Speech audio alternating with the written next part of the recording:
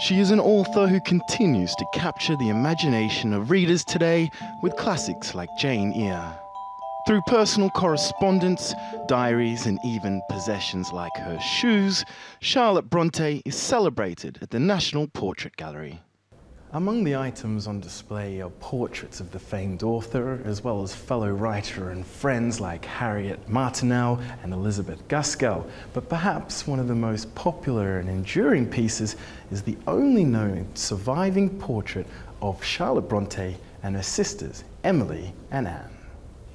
The story is remarkable. It came to us in 1914, having been on the top of a wardrobe for many years and found in a cottage in Ireland. And it came through Charlotte Bronte's widower. It's a very haunting picture, isn't it? And because, as we can see today, but this would not have been quite as apparent as in 1914, but in the passing of time, there's emerged a figure in between the three sisters, and if you look very carefully, it looks like a sort of white column, but beneath that is the clearly defined figure of a man, and it's Bramwell Bronte, their brother.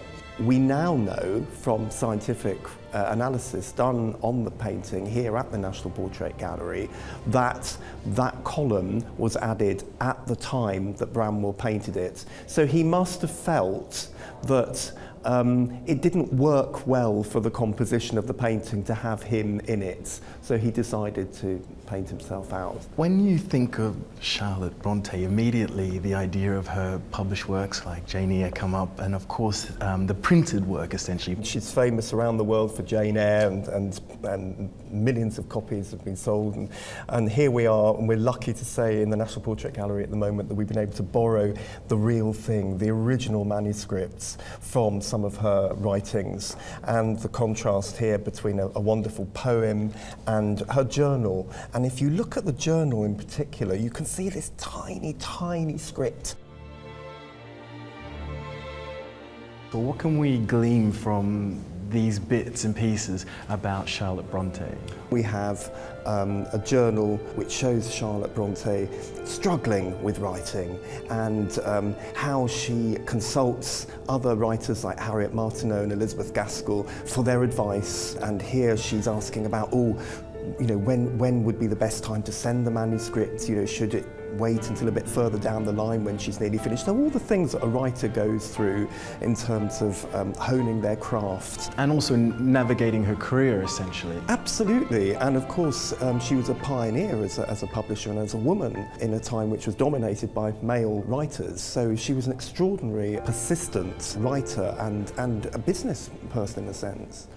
One of the things in the collection that really caught my eye was when you see the Bronte sisters, all three, they've signed their names together, but it's not technically them.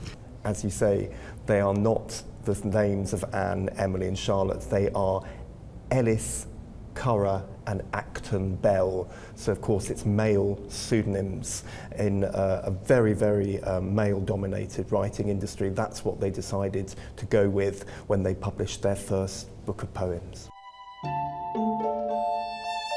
The exhibition is called Celebrating Charlotte Bronte and runs until the 14th of August.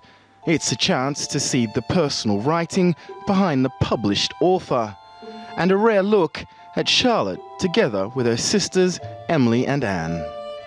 Jason Mansoret, TRT World, London.